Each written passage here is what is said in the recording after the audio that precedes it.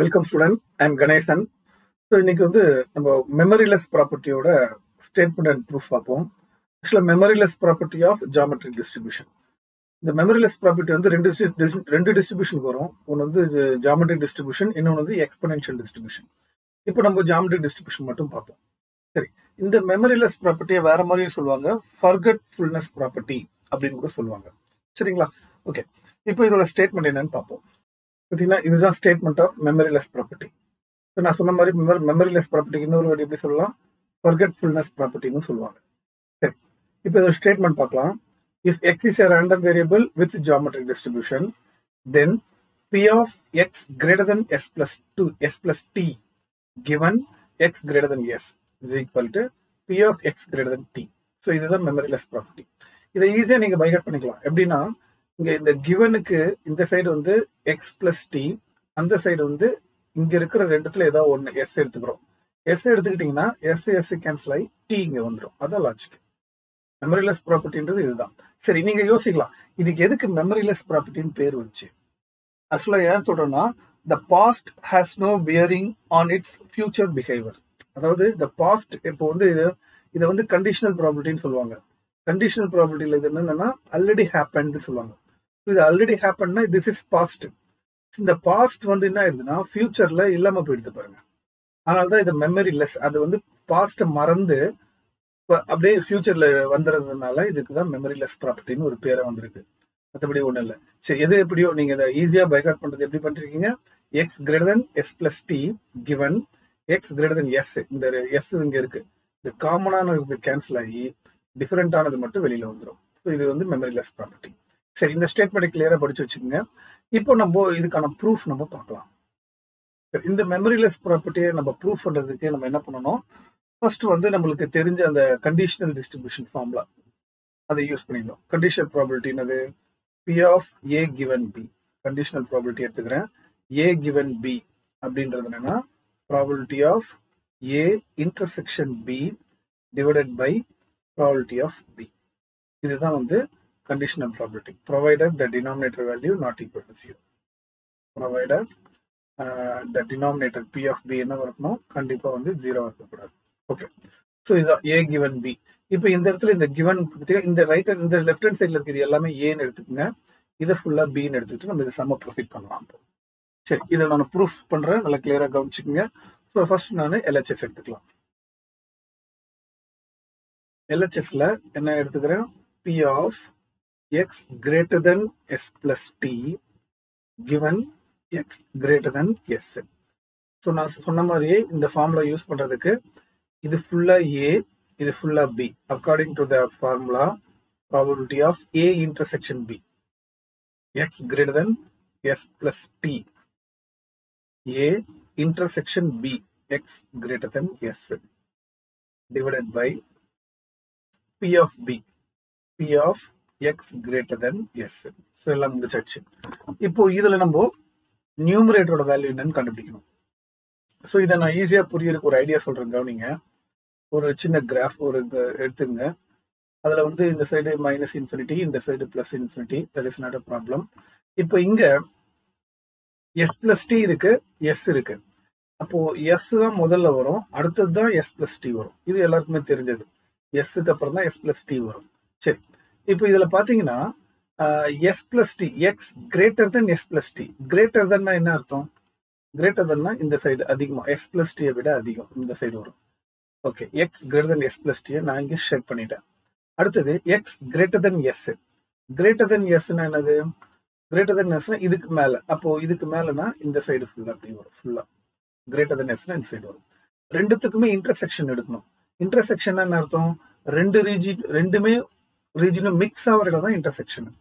அப்போ ரெண்டு மிக்ஸ் ஆகிற இடம் என்னது, இந்த போர்ஷன்ல இருந்து இந்த போர்ஷன். அப்போ greater than S plus D. அப்போ இது எப்படி எழுதலாம்னா P of X greater than S plus டின்னு எழுதலாம்.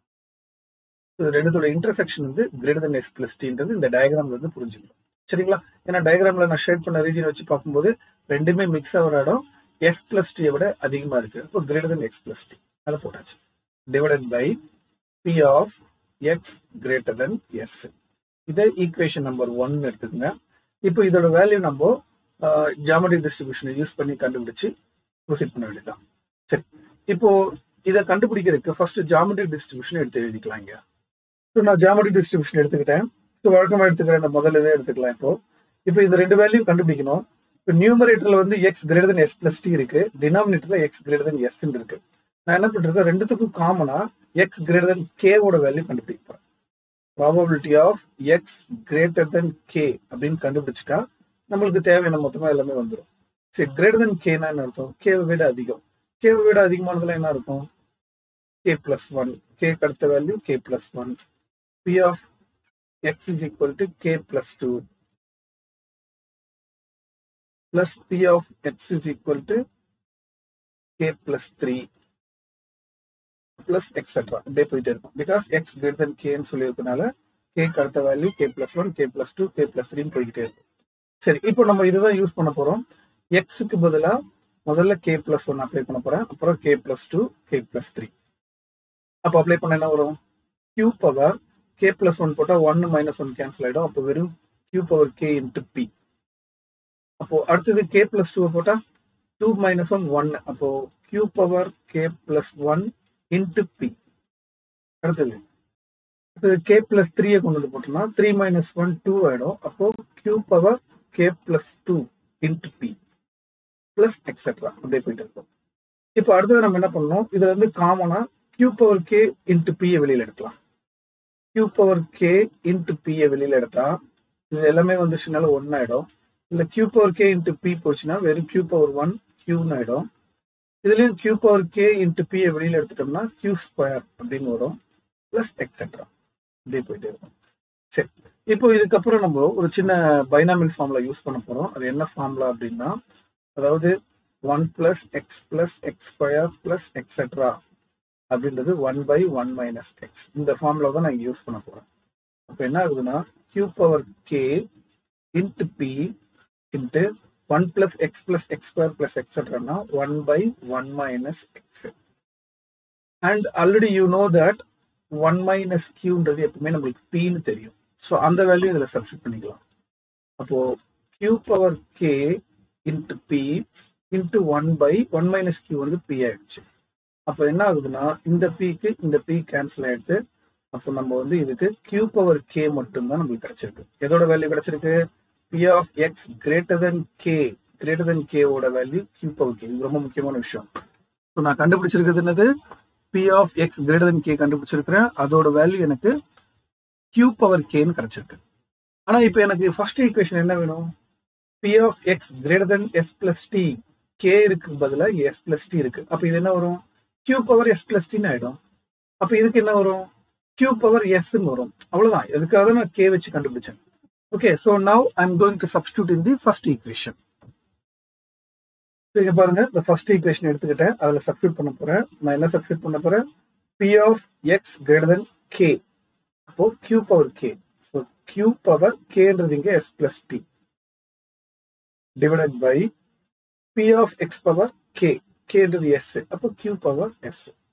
அப்போ நியூமரேட்டர்ல இருக்கிறது நம்ம என்ன எப்படி எழுதலாம்னா q power s into q power t divided by q power s. அப்போ ஆட்டோமேட்டிக்கா உங்களுக்கு என்ன ஆயிடுது, q power s கேன்சல் ஆயிடுது. உங்களுக்கு q power t மட்டும்தான் இருக்கு. அப்போ நல்லா யோசிச்சு பாருங்க, q power k என்னவா மாறுது, p of x greater than k ஆகுது. அப்போ q power t என்ன மாறும்னா p of x greater than t அப்படின்னு ஆயிடும். ஸோ நான் இதான் LHS எடுத்தேன். RHS என்ன கிடைச்சிருச்சு பார்த்தீங்களா.